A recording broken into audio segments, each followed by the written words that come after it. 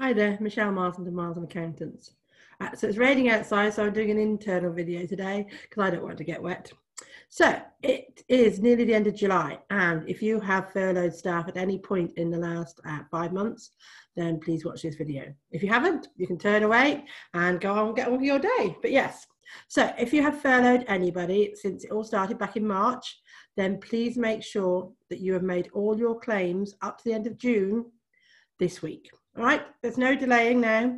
HMRC have said that basically as of Friday the 31st of July, if you haven't made your furlough claims up to the end of June, you can no longer claim.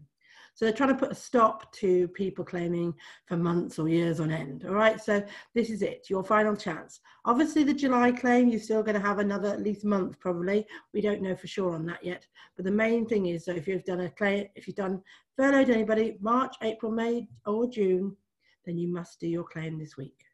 Please get it done. Don't miss out. Time to shine.